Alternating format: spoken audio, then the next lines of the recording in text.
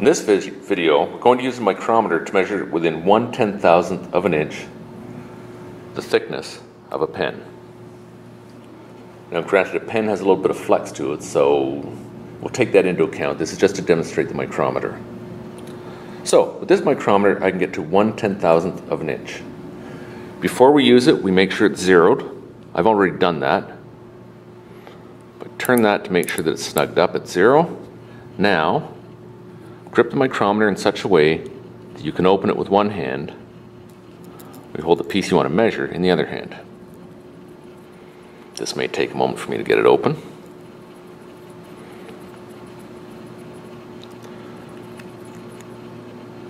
Make sure the piece is set the way you need it. Snug it up. And now you can begin reading. I'm going to zoom so you can see it better. So, here's the reading that we have right now. The 1 is 1/10 of an inch, the 2 is 2/10, that's 0.2.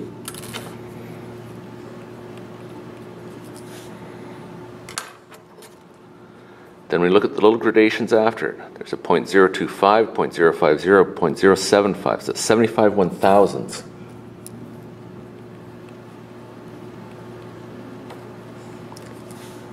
So 0.075 inches. Then we read the dial here to see what else we have to add. And we've got 10, 11, 12, 13, 14. Looks like it's hitting 15. Yeah, pretty close. We're going to call it a hit. So that's 15 1,000ths of an inch.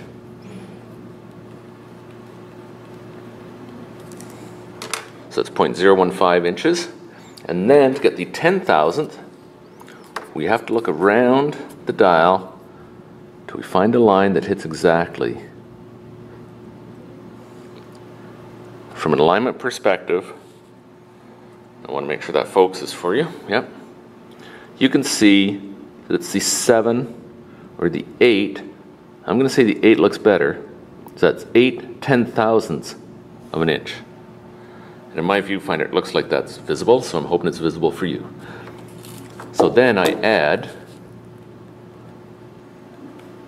it's 8/10,000ths, so it's the 4th decimal place, tens, hundreds, thousands, 10,000ths. Now I can add them up.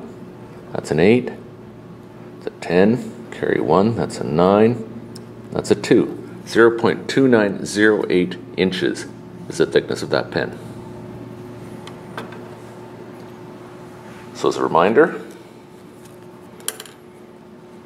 zero the device first.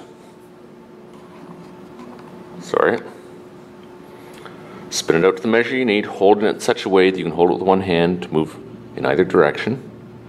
Snug it up. Then read your tenths, your thousandths. Also, when you're reading your tenths, don't forget the 0.025, the 0.050, the 0.075s. Your thousandths, and then rotate until you find the matching lines to determine what your 10,000th is.